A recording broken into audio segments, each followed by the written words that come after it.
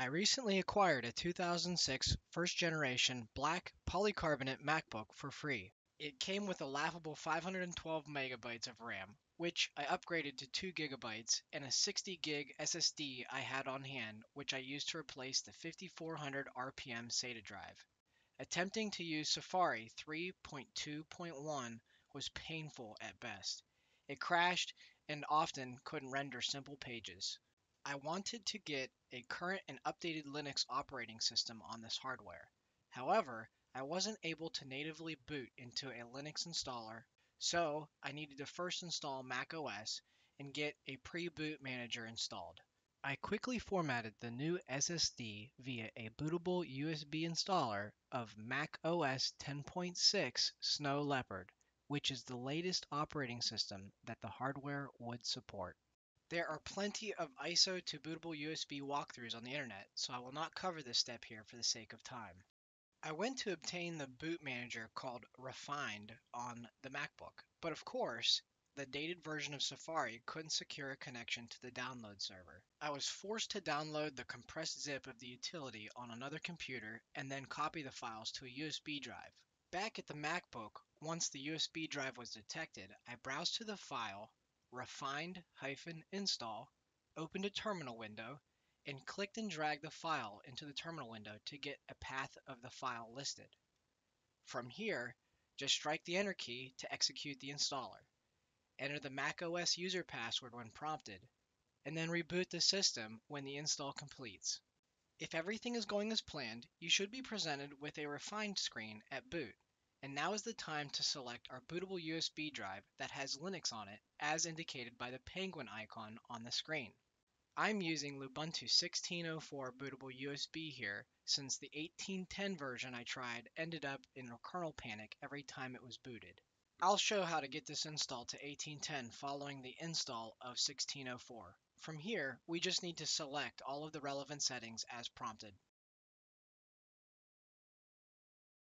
To provide some assistance, this is where I downloaded the 32-bit version of Lubuntu I am installing here. I will link this in the description also.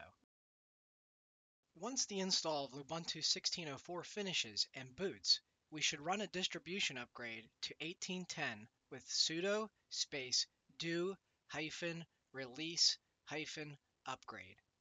As a note, I did run sudo space apt-get space update to update repositories prior to running the distribution upgrade.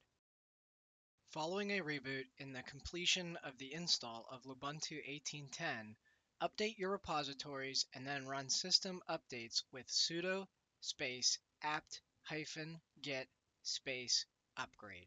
The last issue that I found with this process was getting the isight camera to function. You can either get this driver file from an existing macOS 10.4 install, or you can just get it from this guy's website. I've seen it other places too. Just search for appleusbvideosupport, all one word, and I am sure you will find the file. From here, you want to copy the file to a more permanent location. Change your working directory to downloads, and copy the file to /lib/firmware. As a note, I am showing the purge of the isight cache and the isight firmware tool package removal, as I had to test this process first. If you made a mistake in your setup, you can also use this purge to remove and try again. Run the command as shown to install the isight firmware tool and point it to the /lib/firmware directory. Be sure to also specify Apple USB video support, all one word, in the path. Please be sure to restart the system for the settings to take effect.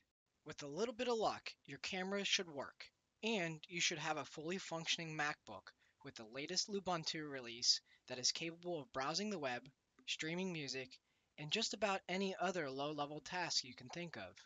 I hope you enjoy the fresh OS on vintage Apple hardware. I found this to be the easiest way after parsing through some seriously off-the-wall suggestions. If you like this content, please give it a thumbs up, comment, and consider subscribing.